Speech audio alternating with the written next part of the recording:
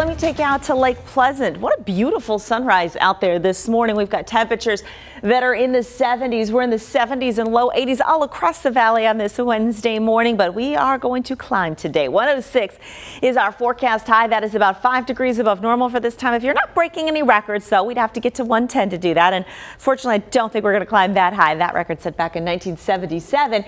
81 is our current temperature at Sky Harbor, and that has been our low so far this morning, and that is also above average. Hot temperatures all across the west, well above average. Again, 84 today for spots like Seattle, 90 in Portland, 106 in both Vegas and Phoenix, and 75 today in Denver.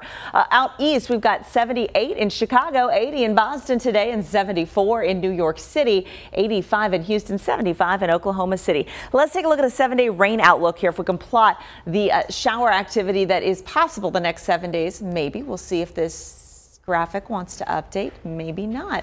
Well, it was showing some rain. Okay, we're just going to move on. It was showing a little bit of rain in eastern Arizona. The weather pattern right now is such that we've got strong high pressure that is centered off to the west of us, but that's our main forecast influence, bringing us the hot weather that is going to stick around all the way through the rest of the week and into the weekend. However, we've got a little bit of moisture sneaking into eastern Arizona. In fact, it's going to lead to showers for probably a third day in a row today. Some isolated thunderstorms on the rim and in the White Mountains of eastern Arizona. These are high-based thunderstorms.